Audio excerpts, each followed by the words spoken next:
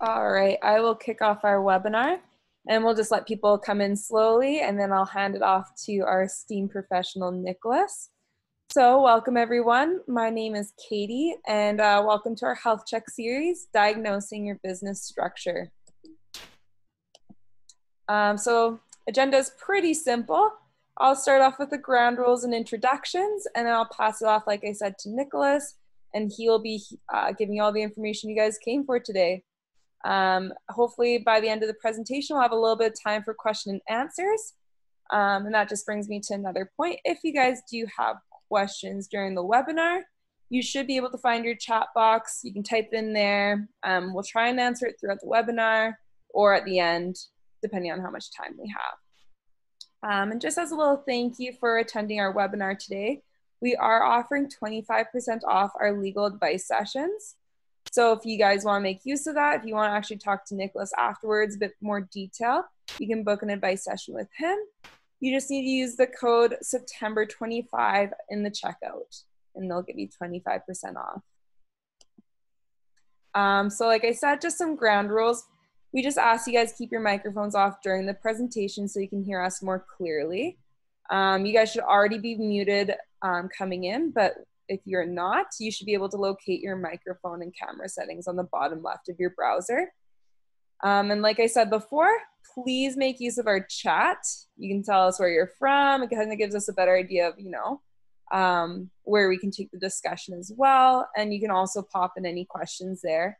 My job is to be monitoring that, so I will be keeping an eye out. And then hopefully at the end, like I said, we'll have time to actually address these questions. And just as a disclaimer, just a reminder, this is a presentation, and this including any commentary or audio. This is just advice. This is not legal advice. So please, if you want full-on legal advice, we recommend you book an advice session directly with Nicholas, and he can give you a bit more fine-tuned advice. So, like I said, my name's Katie Knopp. I actually work at Goodlawyer as their digital marketing and sales manager. I'm in charge of hosting these webinars and bringing you guys new content. And then actually during the webinar, I bring all the chaos and the clarity, make sure all these questions are getting answered and everything's running smoothly. So if you guys have any questions, for either Nicholas or actually in terms of Goodlawyer, you can just pop in the chat and I'll keep an eye. And without further ado, I will hand it off to Nicholas to take on the presentation. Nicholas, you're there? I am indeed here. Can you hear me okay? Yeah, sounds good on my end. I'm going to mute myself and it's all you. Perfect. So there's a lengthy sort of LinkedIn about me. Doesn't really matter. I do a lot of corporate stuff, published on a few things related to this content. So yeah, today we're going to be talking about all the different business structures you may have heard of, what some are good for, what some are not good for, and yeah, let's just jump into it. So first thing I'm going to cover, and you'll notice the theme pretty quickly, is all the stuff that isn't a corporation. The theme being that in most cases, creating a corporation is actually the best way to run a business, but there are exceptions to that.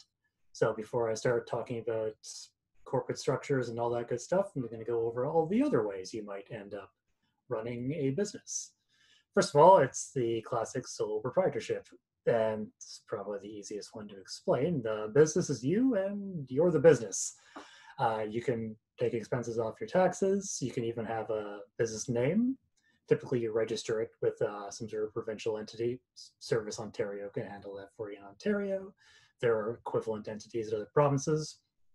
But if you're registering a business name, all you're really doing is paying the province a bit of money because they're doing their job, and you're basically just listing an alias. So you're making it easy for people to know that Acme Plumbing or whatever is in fact, Joe Smith, but you're not actually creating a separate company or anything when you register a trade name. You're just making it easy for people to know that that business is you, but it's still just you. You're the one getting paid personally, you're providing the services personally, all that.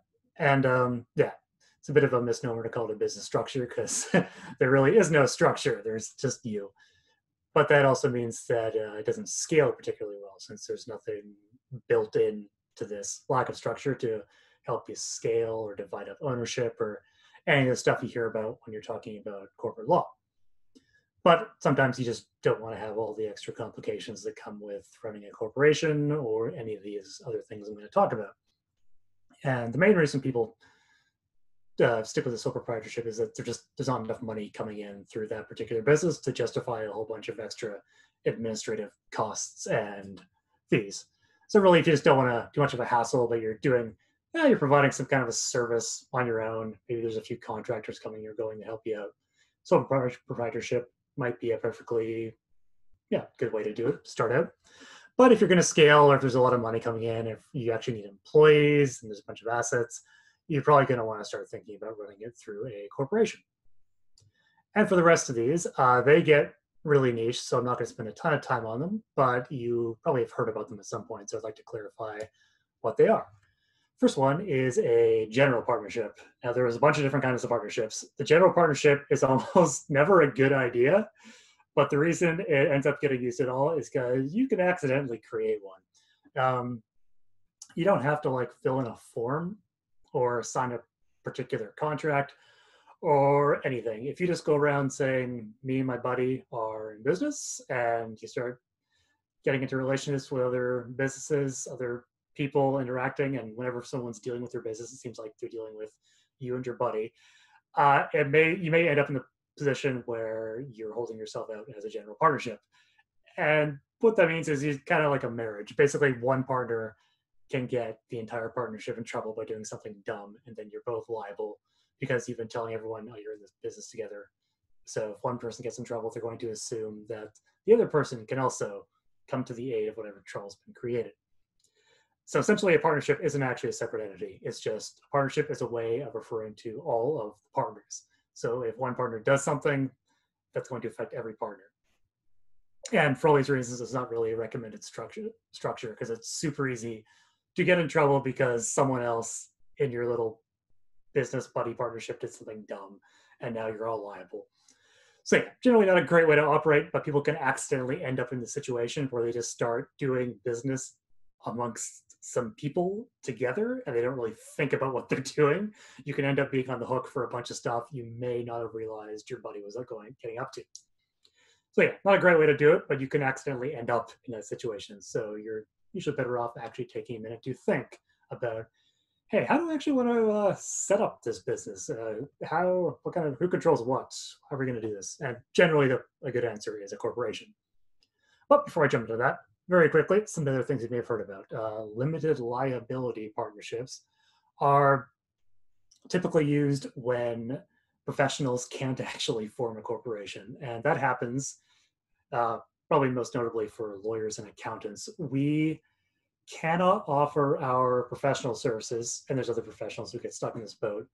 Basically, we're not allowed to protect ourselves from being personally liable because we're supposed to be personally liable because what we do is we're people exposed to a lot of risk when they trust an accountant to do something or they trust a lawyer to do something. So we're not allowed to operate through a normal corporation saying, yep, corporation's doing all this. So everything went horribly wrong. I guess that's just the corporation's fault, not mine. We're not allowed to do that. So one way that we still manage to get some tax benefits and at least a little bit of protection, not as much as a corporation would give you, but a little bit of being protected from your partners, is a limited liability partnership. And basically that limits the ways that the other partners can get you in trouble.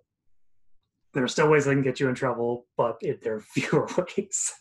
But the only time you really should be looking into one of these things is if you're a professional who needs to work with a bunch of other professionals in kind of a large group giving your services out. Now, second to last of the non-corporations is a limited partnership, and I'll spend about 10 seconds on this. Basically, limited partnership or LP, essentially they're like corporations, but they're made specifically when someone wants the tax benefits of a bunch of losses or for some other really niche tax reasons. So limited partnerships have a special kind of partner, which is more or less like a shareholder in a company, meaning they won't be on the hook for anything ever. It's just the partnership that'll be in trouble, or the corporation, but the shareholders or the limited partners in this case, they won't ever kind of be on the hook for dumb things that the regular partners have done. However, unlike a corporation, the limited partners get to write off on their taxes losses that the partnership incurs as if it was their personal losses. And last but not least is a professional corporation, which is essentially a little version of a limited liability corporation. Basically, you see this really commonly with lawyers and accountants. They want the tax benefits of being incorporated, but they can't actually incorporate a regular company because they're not allowed to protect themselves from all personal liability. So they call themselves a professional corporation. And in that situation, the shareholders all have to be in the same profession. Typically, it's just a one lawyer, so they're the only shareholder, and they just get to get a bit more creative with their taxes is essentially what happens. So that's all the other stuff you may see out and about in the world when you're learning about how someone's running their business.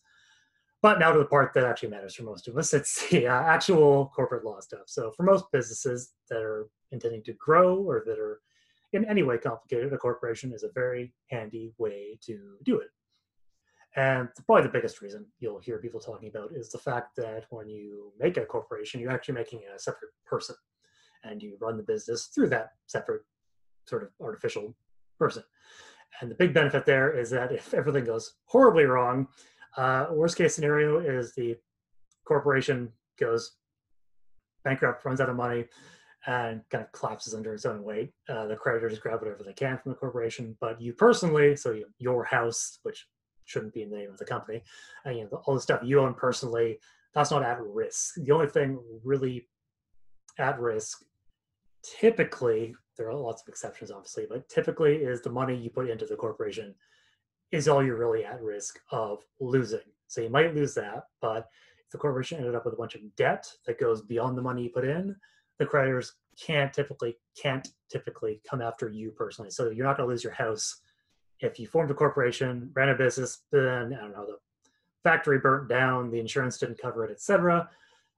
All of a sudden, the business is on the hook for way more money than it's ever going to be able to pay off. So that business collapses. But you personally, your money, the money you personally own, you don't lose all that. The business is gone. That doesn't look great, but you still have your house, you still have your car, you still have your savings, all that. So that's the main reason people end up creating corporations, or at least kind of the starting point. And there's tax benefits to it as well. So the corporations get taxed at a much lower rate than if you were getting money just personally.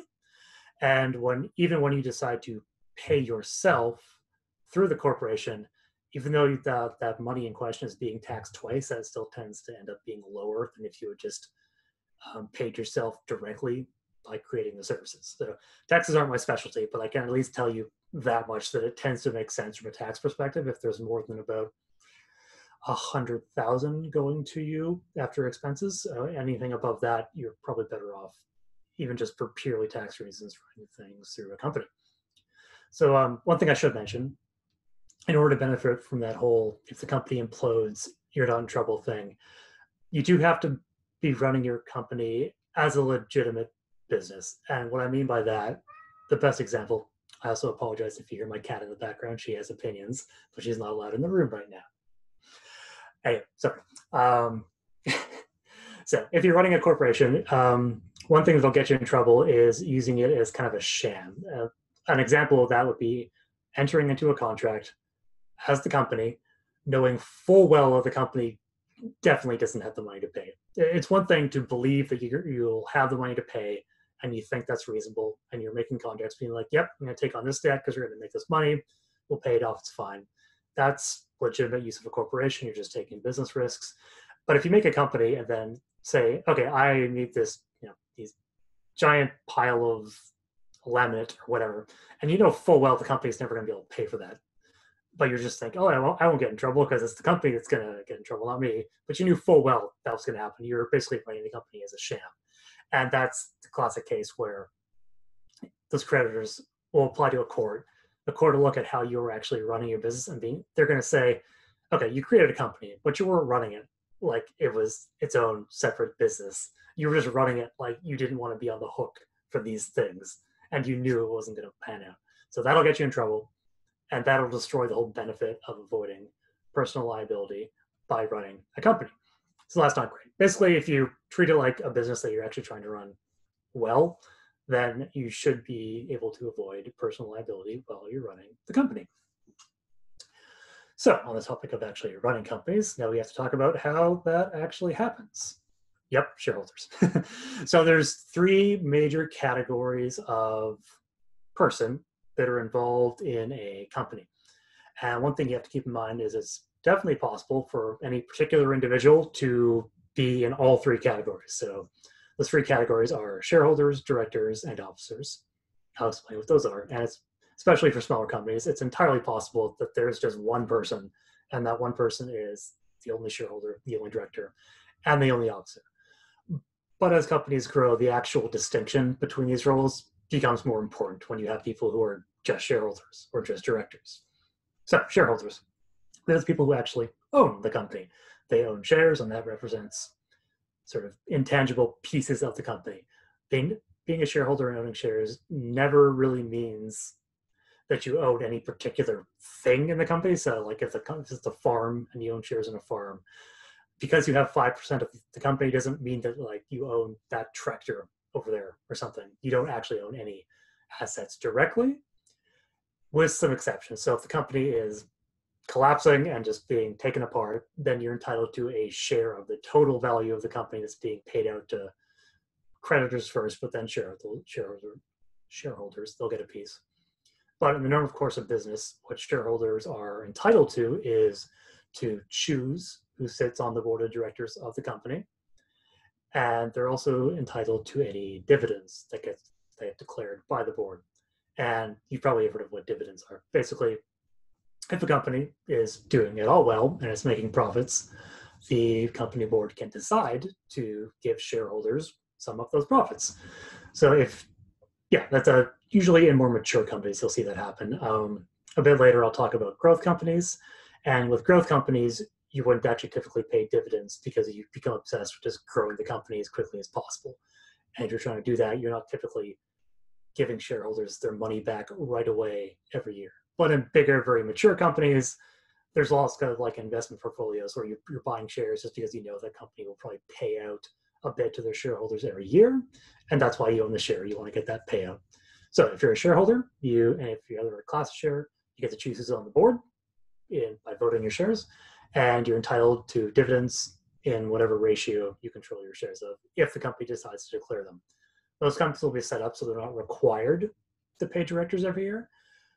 But I mean, ultimately, the shareholders decide who's on the board. So if the board isn't paying shareholders year after year, the shareholders can boot the board and choose a new board of directors who is more inclined to actually pay shareholders if that's what the shareholders have actually decided is good for the company.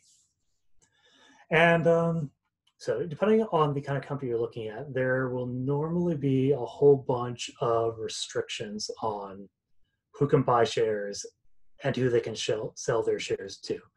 So the major exception to this is stuff you see on a public market. So if you're buying shares through like a discount brokerage at your bank or on like Simple or something like that, you're buying shares in public companies. And basically public companies have gone through a monstrous due diligence process. It's kind of like a huge, huge audit to prove that they have a million different things cleared up in terms of all their contracts being in place, the right kinds of insurance, and a million other things.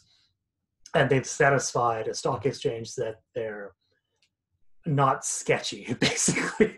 And they're running themselves like a legitimate company, and they have the resources in place to keep an eye on everything. And so if companies have gone to the trouble of demonstrating that, which costs millions of dollars and is a huge thing, then they're allowed to say, okay, any member of the public can buy shares in the company. And that's what you see on this Toronto Stock Exchange and any other major stock exchange. But I mean, a lot of companies, I say the majority, but I don't think I can pull the stats for that, tend to be private issuers, which means they aren't allowed to just sell shares to absolutely anyone. Only certain kinds of people can buy shares. Now, the easiest way to get around that is to have a certain amount of money already. That means you're an accredited investor. So if you have about $250,000 or more to invest in a company, you can invest in pretty much whatever private company you want. Typically, this happens in like venture capital, where someone's already kind of set themselves up to be an investor in new private companies. And the other kind of people that can get shares in a company that isn't publicly traded tend to be people who are already involved in selling with the company. So employees, business partners, directors, things like that. So they have some kind of involvement in the company that gives them an insight to the company so they can't get taken advantage of, is the whole idea behind public markets and that big $1 million audit I was talking about. So basically, it's making sure that shareholders are protected from companies who might just be super fly by night and just want to get some quick cash. So they offer shares to whoever will take them. But public markets try and protect that through audit requirements and a bunch of other stuff. So if you want to invest in a company that hasn't gone through all that, you definitely need to meet certain thresholds. So either already having a bunch of money to invest or having some connection to the company. So that's how you end up as a shareholder. And there can also be classes of shares to further complicate all that. So the most common shares, literally called common shares, allow people to vote and are typically entitled to dividends. But the main thing is they're entitled to vote on who's on the board. Then you have another class of shares called preferred shares that don't necessarily get to vote on who's on the board, but they get priority in terms of either getting their money back with what they invested or getting paid out if the company is bought up. So basically they get first dibs on getting the money they invested back, and they also might be entitled to dividends above what a common share is entitled to. But when you set up a company, you can actually choose what rights, all kinds of different classes. You can make 1 million classes of shares if you were so inclined and were masochistic, with all kinds of weird rights. You're just required to have the right to vote and the right to receive dividends and the right to receive the assets of the company and wind up somewhere amongst the classes of shares scattered about. So as long as that's there, then you're good in terms of share classes. So that was all quite complicated. So take a breath here. So the next thing that we'll be talking about is the board of directors. So the board of directors, they don't actually supervise the day-to-day operations of the company, which can be a confusing thing to think about because there are often people in a company, their title is actually director, but they aren't board directors, just sort of in charge of a bunch of stuff. But in terms of the actual board of directors, that is typically a much smaller group of people, and their job primarily is to supervise the people who are in charge of managing the day-to-day operations of the company. Now, directors don't typically have this as a full-time job. Usually have directors who are either independent, I'll get to what that means in a second, or you get to directors who are also amongst the officers of the company, so amongst the C-suite, and those would be executive directors. So this is where it gets kind of complicated. So if a person is both a director and, say, the CEO or the CEO, so their job as CEO or CEO or whatever is to run the day-to-day of the company. But their job as a director isn't to do that. It's actually to supervise all those people who are running the day-to-day of the company, which sounds very sort of strange. And that's why you ideally also have independent directors. This is assuming your company is big enough where you actually need more than 1 or 2 people keeping an eye on everything. So one thing, if you have a whole bunch of people that you want, are people who are just directors, or at least just directors and shareholders, which means you have people who are supervising the C-suite who aren't actually also the C-suite, which should be kind of self-evident as a good idea.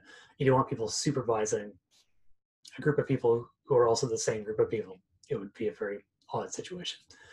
And that independent directors typically come up as a subject when you have investors for your company, rather than just like the employees or the founders. So when you want outside money is going to typically be a lot more comfortable with your company if people are on the board who aren't also running the company day to day.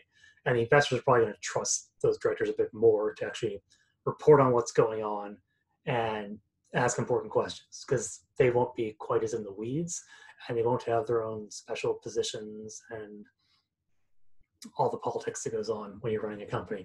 They'll be divorced from that a little bit, so they'll be able to report as directors or independently than if they're also the CEO or the CEO.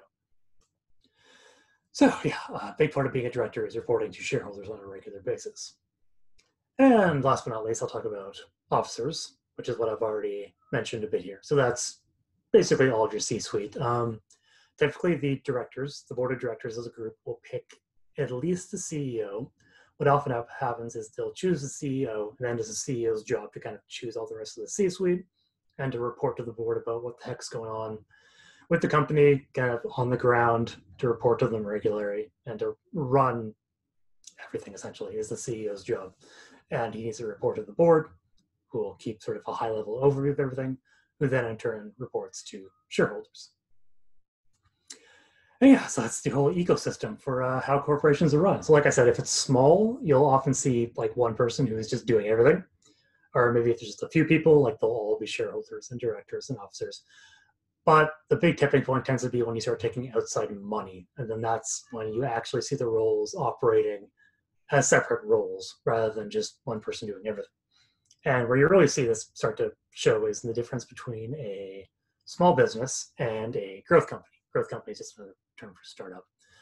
So for small businesses, it's pretty common to have one or a few people who are just doing everything. They own the shares, probably maybe not equal distribution, but they all have the same kinds of shares. Might just be only one class of shares. They're probably on the board, and they probably also have some officer positions, like they're the CEO, their CEO or whatever. They're all kind of doing the same thing. And it tends to be, the way to look at it is the company is just controlled by its owners, the shareholders, because the shareholders are also the directors and the officers. And what this tends to look like in terms of the legal stuff that's going on is there are usually way more protections for shareholders in terms of what can be done with the shares. So there's probably going to be a bunch of restrictions on how and when shares can be sold. So the shareholders know they're not going to have to deal with some new person all of a sudden. They know that their percentage is protected and it's going to be really hard to oust them, because usually they're not expecting to need outside money or anything like that. So they're going to want to just hang on to the way things are and not want to change. So they're going to want a bunch of protections to keep things as it is, and they'll just be happy to turn a profit and probably get some dividends paid out. And that'll be that. But for growth companies, usually the whole point is to grow really, really quickly. And that means getting outside money. And what that means is that you don't typically want a bunch of restrictions on when you can bring in more shareholders or issue more shares, because you want to do that. You want the company to change frequently. You want to be able to give out shares in exchange for more money, which means you don't typically want a bunch of rules in place other than the bare minimum about who can get shares, because you want to be handing those things out in order to grow the company rapidly. And because of that, you are probably also not going to be paying out shareholders frequently, because the shareholders or your outside investors will more than likely want you to just put that money right back into the company, because they don't want to make a little bit of dividends every year. They want to make like 5 or 10 times their investment. So they want you just to grow using the money they're putting in and any money you're making. So they don't want to get paid out every year. They want to get paid out in 3 or 5 years, just a huge amount later on. And this is what they're probably going to want, independent directors, so they have a better eye on what's happening, without all just being one sort of clique who knows everything. So that is all the structures of shares. And if people have questions, I'm happy to jump into stuff now, because I know that was a lot of content. And if you have particular questions about how this might affect the kind of business you want to run, I'm also happy to answer things through the Goodlawyer platform, through the advice sessions. So yeah, not seeing anything popping up on chat, but yeah, Katie, if you see anything or if anyone wants to jump in, I'm happy to do that. Otherwise, we can all go grab a late lunch. Awesome. Oh, it looks like there's a question from Thomas. Pros and cons on holding company structure. Sure. So yeah, holding companies tend to be, yeah, it's like kind of that limited partnership I was talking about. It tends to be this weird Russian nesting doll for tax purposes. So mostly when I was seeing holding companies, they were being used by like just hedge funds so that people could write off losses that their investments were incurring, because it was really tax advantageous to them to being able to write off a bunch of losses. So that tends to be just an accounting question of like, when and how do you want to pay your taxes? And also, to some extent, where do you want to pay your taxes? I mean, when I was dealing with hedge funds, typically the holding companies are in like the Bahamas or something. So you stick a holding company there and all the profits end up offshore. So it's basically paying nothing on those profits until you actually want to bring it back into Canada. So that's usually what holding companies get used for. It tends to be, yeah, a lot of tax considerations, at least from what I've dealt with, if that was what you were thinking of. If not, then I can answer a modified question. Awesome. Well, thank you. Any other questions? Again, you can pop in the chat. And while we wait for those, I'll just go to the next slide. We do have some upcoming webinars. So tomorrow we actually have one on protecting your intellectual property. as well as on October 14th, we have Ask Me Anything Incorporating Your Business. Oh, and it looks like we got some more questions coming in.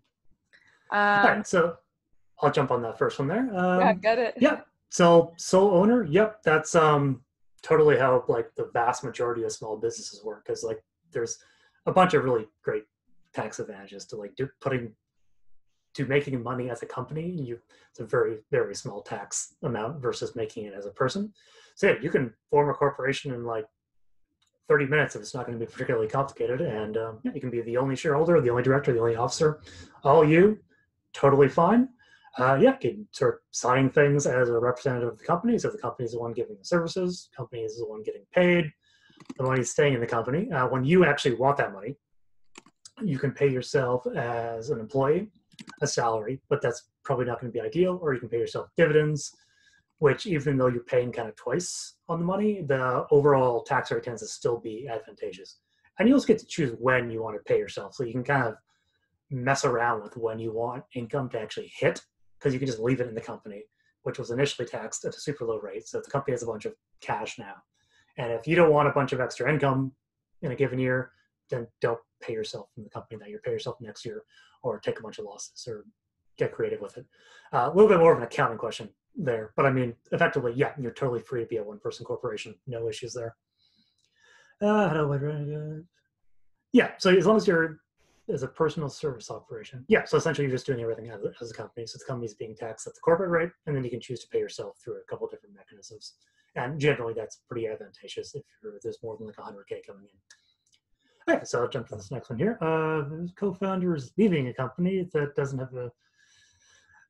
I mean, if the co-founder is happy just to sell their shares back, I mean, that's fine. Maybe they just want the money back that they put in. If the company can afford that, great. Maybe they'll insist on having the value of the company assessed so they can get fair value for their shares. So for talking about USA, for the people in the chat, that's a unanimous shareholder agreement. You can kind of put whatever you want in there. Typically, they provide a lot of shareholder protection. So you usually see them with small businesses, and they usually make it really difficult to actually get rid of shares. But I mean, if all the shareholders are on the same page about being okay with the co-founder leaving, then it's probably easy just to, everyone will sign off saying, yep, we're okay. We'll pay this person X. Company buys the shares back so they get redistributed. If everyone's in consent with what they want to happen, shouldn't be an issue. Unanimous shareholder agreement is kind of the thing you see that puts a lot of restrictions, typically in a small business context. So I mean, if there isn't one, I mean, the thing with private issuers is it can be pretty hard to get rid of your shares, even if there's no restrictions. It's because you can't just sell them to the public. You might be able to sell them to an investor.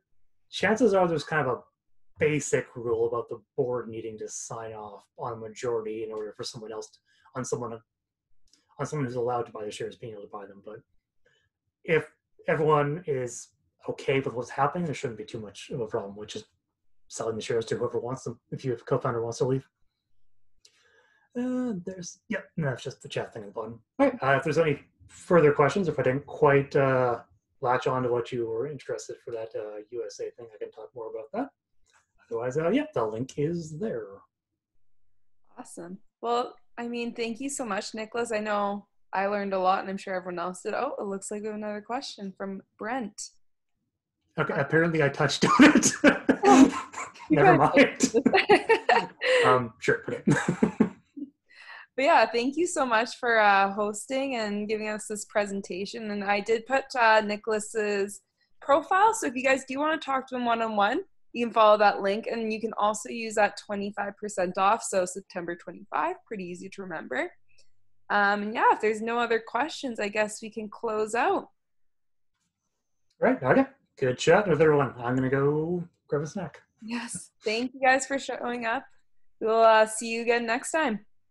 Thank you.